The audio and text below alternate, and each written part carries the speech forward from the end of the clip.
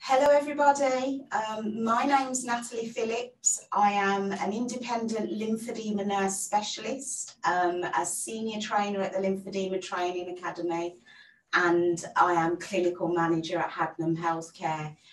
I'm here today with Margaret Sneddon, who is chair of the BLS, who will be moderating this session on behalf of Legs Matter. Just a little bit of background about Haddenham Healthcare. For over 20 years now, we have been supplying products and services to clinicians and their patients to help manage lymphedema, chronic edema and venous disease. And today I'm really proud to be here supporting the Legs Matter campaign as on behalf of our company to talk to you about hints, tips and tricks for donning and doffing compression therapy. When I started putting this session together, I was thinking about, well, why this session? And I thought it's really, really important. It's as much as it's not a fancy thing to talk about, we don't give enough emphasis to how compression can be put on or taken off, as well as tolerated throughout the day, each day. And quite often as a clinician, I know that when I am suggesting compression products, that this patient is going to be in them probably for the rest of their lives. So we really should be taking the time to get it right. So I'm hoping that you'll find this session useful. We're going to talk through some hints and tips, and hopefully this can help you with your own application of your garments, or for the clinicians that are watching, give you some pointers to be able to give to your patients to make their compression journey a little bit more bearable.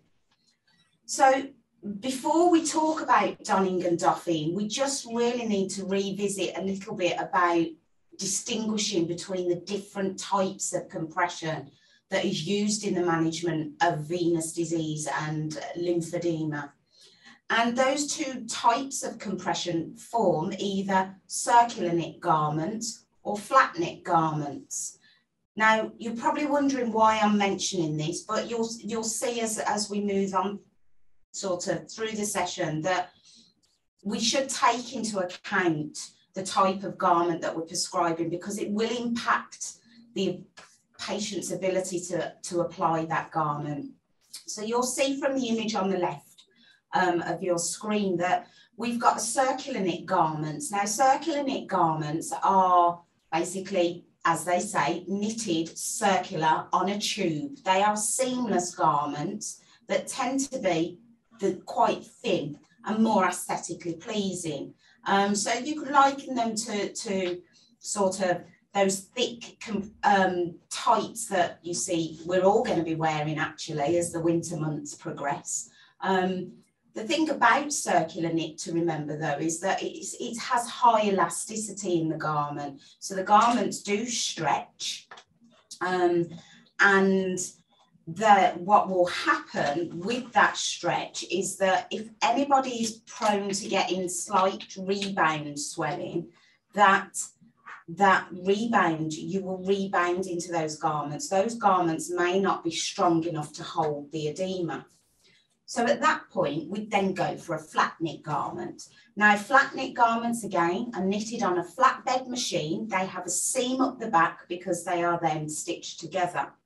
So there is less stretch within a flat knit garment. They're more rigid and they're better at holding edema or where we've got poor shape. So how does this relate to donning and doffing? Well, let me show you. So I've got here two garments. One's a circular knit and one's a flat knit. If I pop my hands into this circular knit garment, you will see that it really does stretch. But when I stretch that garment, that elastic is trying to constantly pull back in. So it's putting some pressure on my hands, pulling back in like that. So when you're trying to don these garments, what you'll find if you've got reduced hand strength, that actually it can be quite uncomfortable as it's trying to pull back in. Whereas if you use a flat knit garment, as much as it's more rigid, it actually maintains its position as you're trying to put it on the limb. So the myth that circular knit garments are actually more easy to get on than flat knit garments is not true.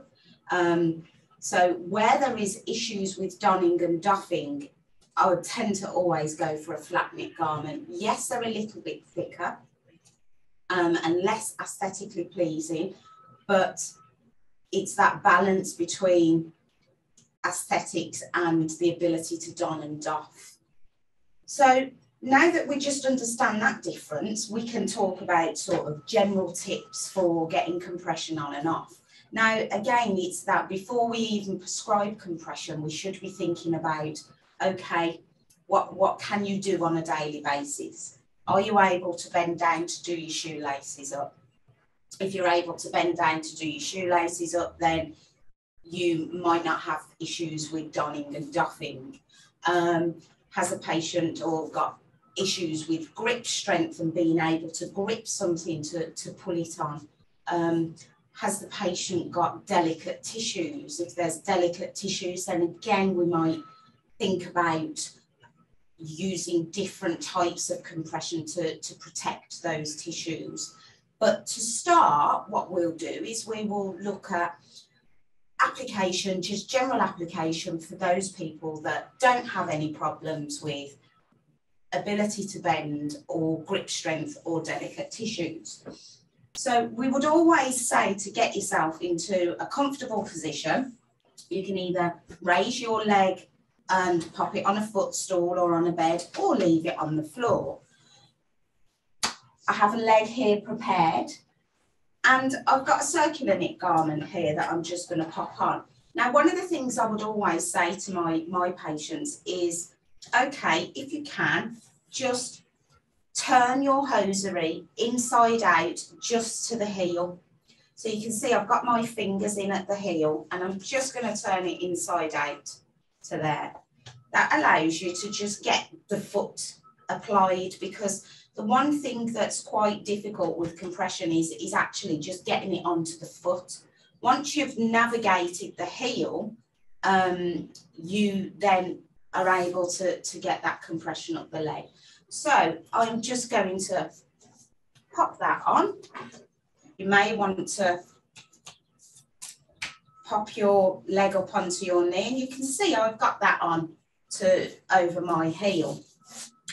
However, when I have put it on, I've actually gone a little bit too far. So always make sure the heel is positioned in the heel part of the garment, that you redistribute your fabric slightly so that you've got that comfortable application on the foot. And here, I am literally just going to pop it up, walk it up the leg to just ensure that it then, as a below knee garment, is sat 2 fingers below my popliteal crease. Quite often we will see people that will pull their hosiery on and pull it and overstretch it, that actually it comes up above the knee. We don't want that. This is the thing with circular knit garments, they do stretch more. So if they do that, we advise that you just roll it back down, redistribute the fabric as such, making sure there's no creases and no twisting as you apply, because if you twist as you apply, it's actually really quite uncomfortable.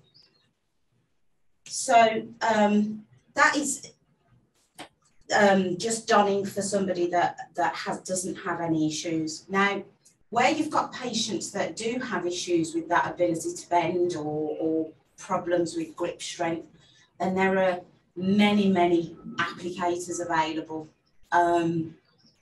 And you'll see from the images that there are those that have handles, and you would spread the hosiery over the actual frame and be able to use the handles to pull that hosiery up onto your legs. Those are really good where you've not got the ability to bend. And again, you do still need some grip strength to be able to pull and distribute the fabric over the frame. The other types are those that use a slidey sheet material, and again, they allow friction to apply the garment onto the limb. You may use a combination of both. So applying sliding material over your leg whilst putting the garment on over a frame may just make it really easy for you to get on. One of the other things that's really great for those people that have issues with donning, and I think it should be a staple in everybody's toolbox, are gloves and grip mats. So you will see here on the floor, I've got a grip mat. So that grip mat, again, allows some friction for me to readjust my compression on the foot and slide it on a little bit better. And the gloves. Now gloves, again, every company does their own variation of gloves, or you could go to the garden centre and get some. And the gloves that have just the little bubbles on their on their palms actually allow for better grip of garments as well. So what I will do is I will just show you donning with an applicator and how we do that using the grip mat as well. So again, I've got my garment here. I am still going to fold it back on itself to the heel. And again, where there's delicate tissues, we have to be careful with how we apply our hosiery. Now this is just one of the slidey applicators, and it can be used on open or closed toe garments. You would slide your foot in, she says. Probably best to pop the applicator on prior to putting your gloves on, she says. There we go. So you pop your foot into here. This strap just does up around the back of the leg. And you can see there's that Velcro there. So again, you may need to pop your foot up onto a stool so that you can just get it on over the foot. Using the gloves helps me grip, and I can just pop that onto there. Just getting it up over the heel, like so. Again, you could use your grip mat to slide that through. Now, especially where you've got delicate skin, don't pull the hosiery. You literally walk it up in stages. Using your gloves to grip, it allows you to actually grip that hosiery there. Take it up to there. Make sure your foot is positioned properly. I'm going to just undo this and then pull out the applicator there. So, redistribute the fabric on your foot. Make sure that it's not actually causing friction on the toes, that it's going to make you sore, and make sure that your heel is actually positioned into the heel part. And again, you can then just finish off popping that on there, that it sits comfortably just below.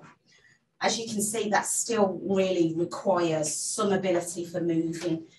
So it may be that you do choose to use a frame as well as one of those slideys. Now, in terms of getting your compression off, there are many doffers that can be used that have a handle that you can actually pop down the back of your leg, and it actually slides the compression off. Allows you to slide it off over the foot. There are, again, you're able to use this kind of device. Some of these devices are donners and doffers, which just give you that little bit of friction to be able to take the hosiery off and slide it off. And again, using your grip mat. The grip mats are absolutely fantastic. They're just giving you that little bit of a help. So with this, we just fold the compression over and it helps to slide off. And again, you can use your grip mat to get that off without having to bend down too much. So some useful tips there with being able to just get that on and off, but do have a look at all the applicators. There is loads available and there is something to suit everybody. Now, where people are struggling and they don't tolerate either garments, whether that's flat knit or circular knit garments, you may choose to prescribe an adjustable Velcro wrapping device. Again, every company does Velcro wrapping devices. They are really, really useful where somebody doesn't tolerate compression garments, traditional compression garments, or where there are wounds or where there is edema that still really needs reducing. There are many differences between wraps. And again, one company's wrap may not suit one patient. So you need to know, again, what's out there and what's available, because there is something for everybody. The differences between the wraps is that you've got some that are interlocking, there's some that are overlapping, some that are made as single knitted bands, others that are made as laminated overlapping bands, others that come in one piece, have liners in them. They're very, very different. So there'll be various applications for each wrap. So it's really important that you look at each manufacturer's instructions for use on how to apply their wrap. Either way, they allow for autonomy. They allow for our patients to be able to reapply them, to take them off to have a shower and then pop them back on, or to do skincare. For us as lymphedema practitioners, we are very, very much advocate daily skincare at least, because of how the tissues can become very, very dry. So when you've got somebody that's in a bandage and that bandage is left in situ for up to a week, then we can't do skincare. So wraps really allow us to improve skin and look after the skin and do that skincare. The other thing as well with wraps is that they actually allow the patient, with a bandage, what you'd find is that that bandage would start to lose its pressure within about 2 hours. So with a wrap, you can actually tighten it up and get that pressure back on to continue to reduce that limb. So they're really, really good for that. As I say, there's different wraps available, but I'm just going to show you one of them, and you can see again where that may fit in for your patient. So here we have one of them, which is Easy Wrap, and it comes, most of the wraps that will come with liners. Now, there's different types of liners. There are those liners that you can use where you would combine a leg piece with a foot piece, or like I've got here, there are liners that you can have where patients want to be able to put their shoes on. There's compression in the foot, 50% compression at the ankle, and then actually no compression in the liner on the leg, which is where your wrap would sit. So these may be easier to get on if you've got somebody that is needs that level of compression on the foot. So you can see here, just going to pop that on onto the foot, sit it in at the heel. I have little feet. Redistribute my fabric just on the foot there, and then it just sits further up the leg, and you can clearly see the changes in levels of compression there. Now with this wrapping device, this is an overlapping wrapping device, so it's got a 50% overlap like you would with a bandage. So there are 7 different bands on it, and before applying, what I have done is I have folded back the Velcro tabs just to stop them catching. I'm going to position the first tab over the 50% mark on my ankle. Yes, you do have to have an ability to do a little bit of bending, and you do have to still have some grip strength. So with this wrap, you would actually pull it to full stretch, apply over the ankle as so. And I'm just going to do that again. Now with this wrap, pulling it to full stretch where it will lock out will ensure you get the correct compression. There are others that will have a little card that you can put there to measure the level of compression. And there are others that actually you can apply one band across, and they're colour coded. So again, it's that looking at the patient's individual ability to be able to apply. The thing with this wrap is that because it's made to mimic a bandage, it's actually really quite thin and low profile, which means that it can be worn under most clothes. And you can see here, just that ability to be able to do that myself. And again, as the edema would reduce, would tighten those bands up, but you can just pop that back down there like so. So wraps are another really, really useful product for where patients are struggling with hosiery.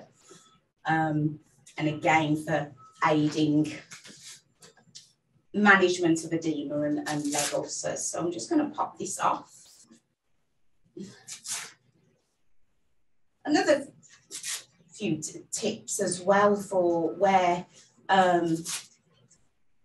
patients are struggling with compression is the use of reduced compression garments.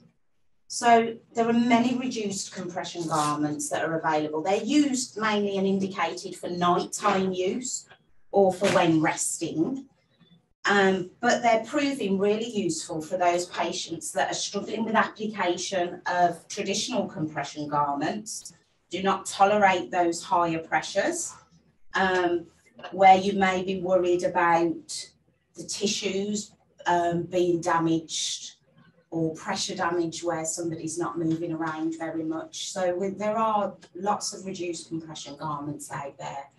They tend to give roughly 15 to 21 millimetres of mercury, so they are quite low and suitable to sleep in. But the thing about them is that they are very, very easy to don and doff. And you can see here, we've got one here. Now, there are some that have Velcro tabs on them. The majority of them, you will slide them on over the limb, but they don't have the resistance, the yarn resistance that you would have if it was a traditional compression garment. So you can see there, we've got quite low resistance yarns there compared to here. It's very difficult to pull. So very easy to get on and off. This one allows to actually, it will sit nice on the tissues and still help reduce any limbs. But again, you can, with this, do the same as you would with your normal hosiery, pull it inside out, or you could just slide it on. Oh, she says, up the leg. You can see here, this just slides on. And again, you don't, it's quite easy to apply on delicate tissues. And again, some of the other reduced compression garments are quite useful where you've got delicate tissues or where somebody's quite palliative. So that is another option. So there's many, many different options that you can use.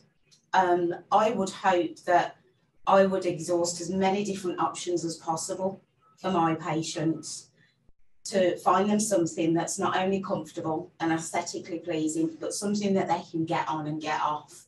I think for us as therapists, we have a responsibility that we should ensure that we know about not only the compression products, but the different applicators available to enable patients to get things on and off.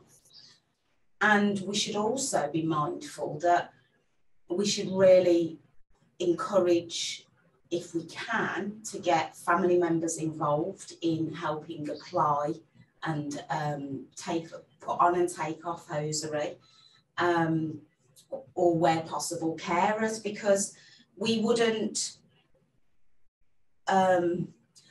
not promote our family or patients not taking their medication.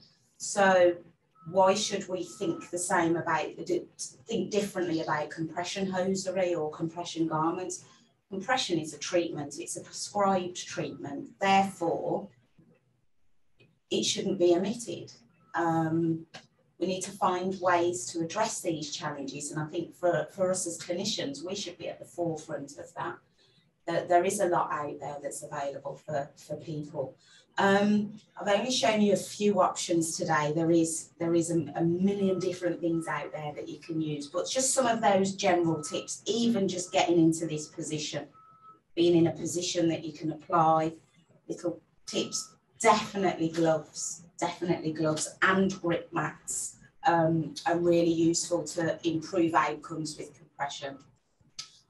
I hope that you found the session useful, and we will be taking questions.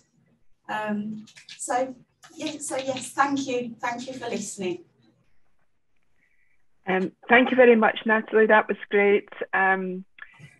It really is. Some of it seems so simple, but you're absolutely right that we need to take the responsibility to check out if somebody's not wearing their compression garments, why that is and how can we help them. And I think you're getting the family or carers involved is great, but sometimes it's also good to get them some kind of aid because it can make them more independent. Yeah. They can do it when they like. So absolutely, that's great. Quite often I will bring in application aids, just suggesting gloves, even to those that do have good grip strength, because it just makes things a little bit easier. I mean, obviously those gloves are a little bit big for me, but gloves that fit properly, allowing you to just be able to redistribute your compression if you feel that, oh, hang on, that's not quite right. I think, gloves are really useful. What about a question that's often asked immediately when you talk about the different applicators and tools that you can use? Generally, are these things available in prescription?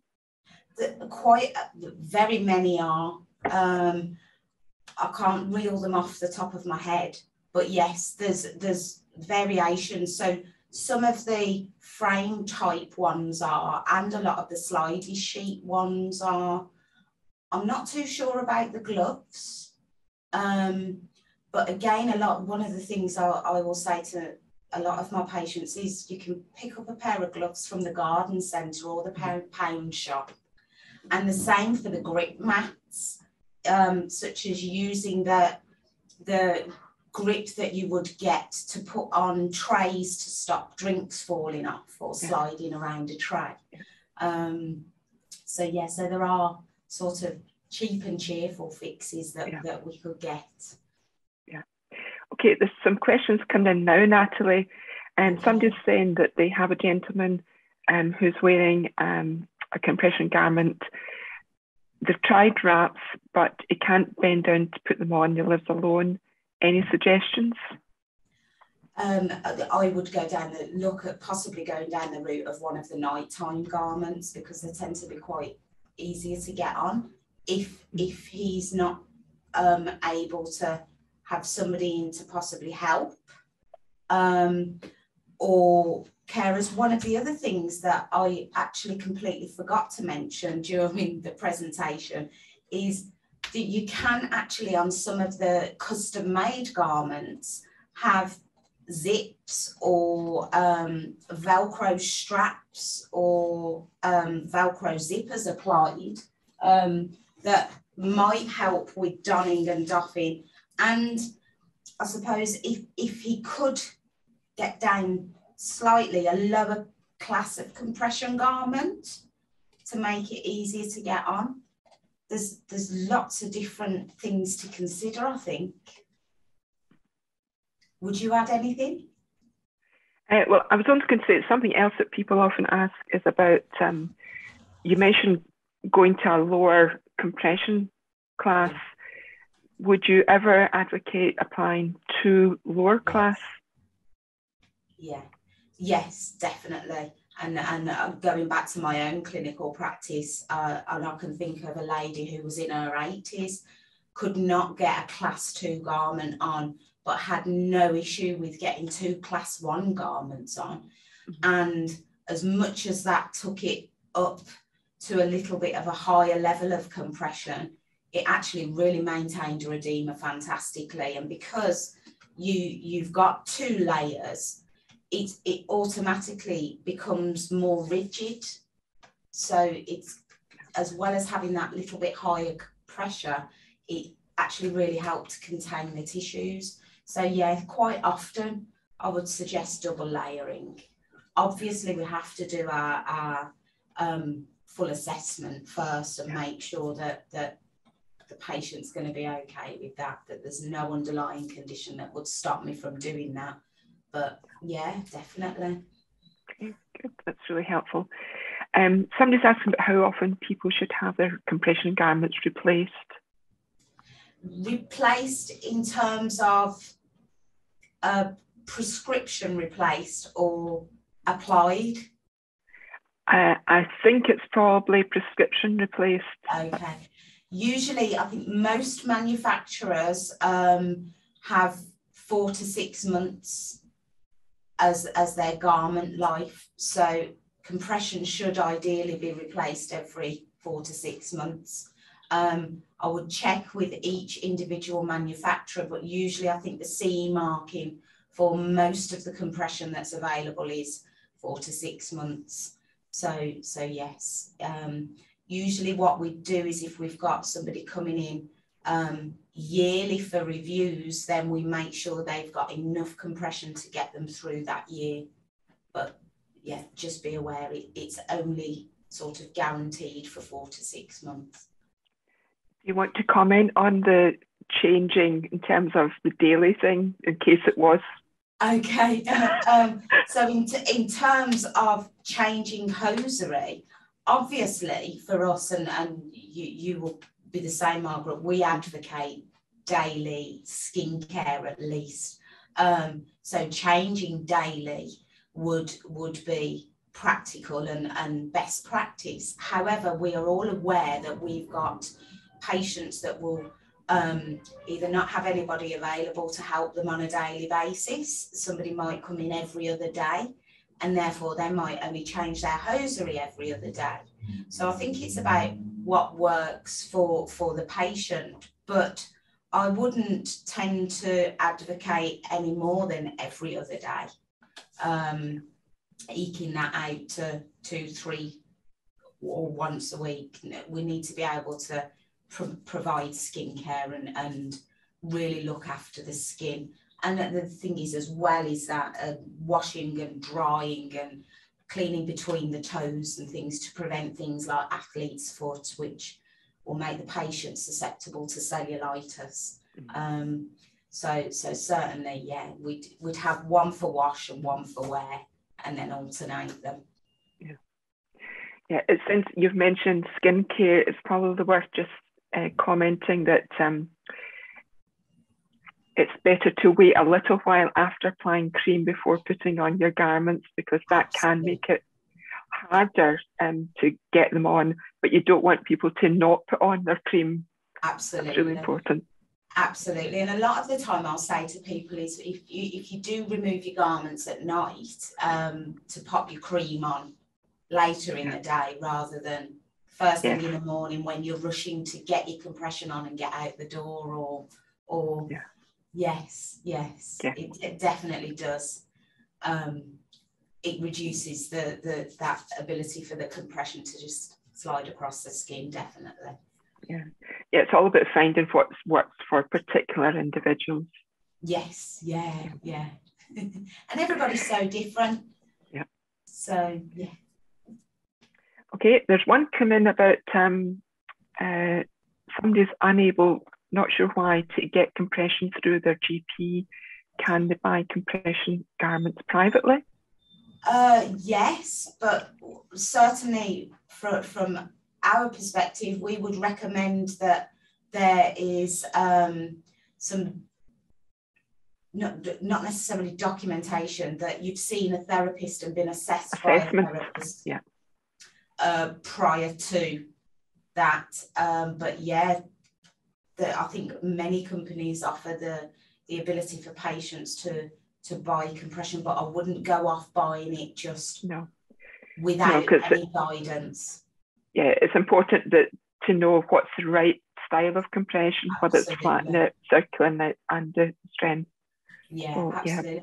And the type, in terms of, as much as you as a patient may sit there and think, I've got a bit of ankle swelling, is that actually the therapist will be able to assess how far up the leg that actually extends, and might be able to, because we're very used to palpating tissues and assessing tissues. There's quite often it'll be, oh, actually you've got this going up above your knee and we need to put you in a thigh length garment, or because if somebody's got swelling that goes beyond that crease and beyond the knee, there's no point in putting something in that's just going to make it worse above the knee. Yeah, absolutely.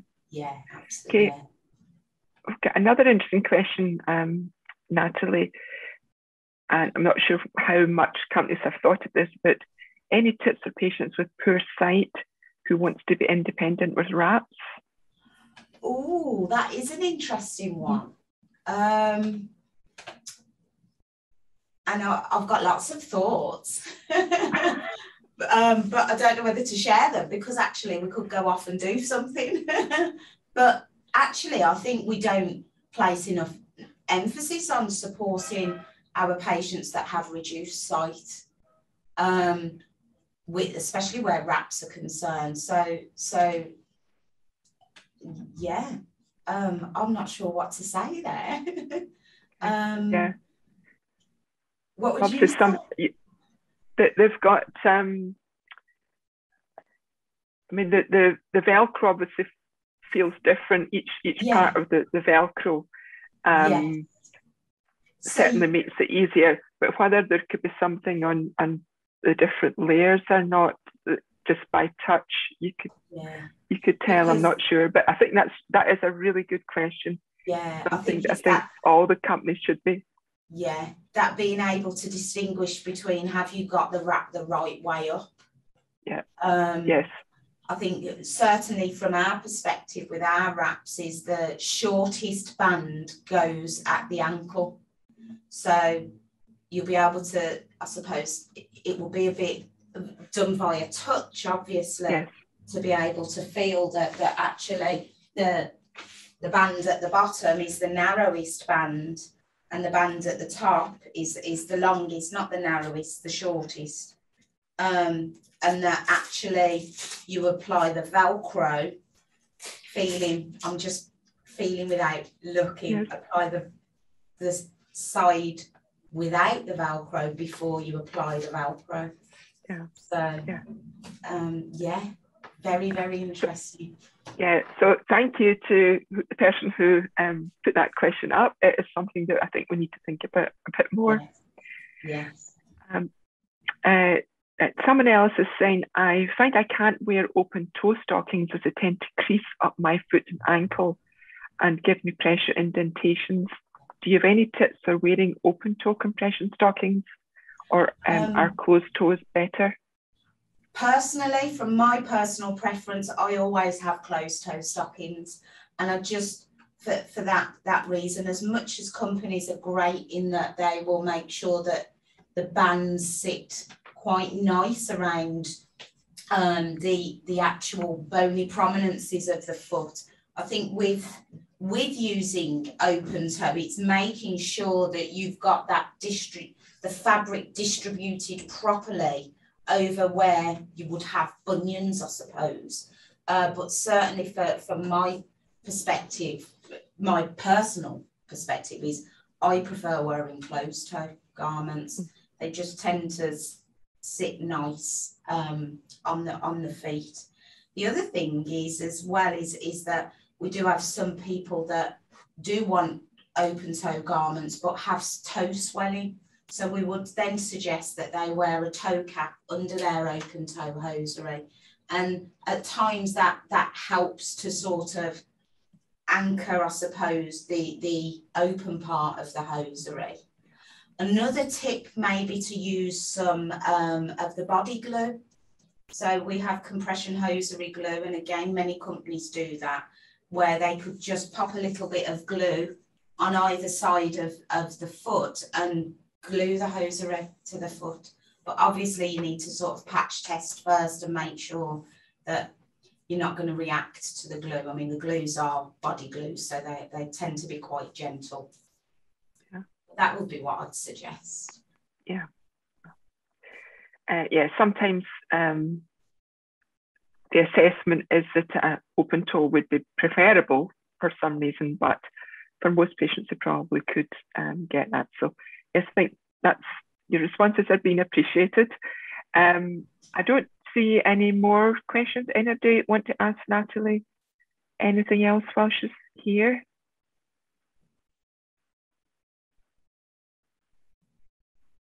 No, nothing else coming in. So is there anything else you want to add?